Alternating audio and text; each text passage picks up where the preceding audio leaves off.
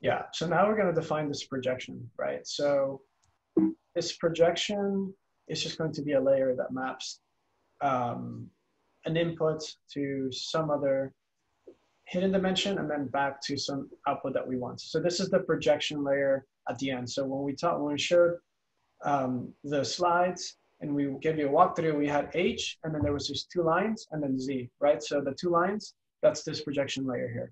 So we're going to attach that, and that's going to map from the output of our encoder into the dimension that we want to have for the comparisons.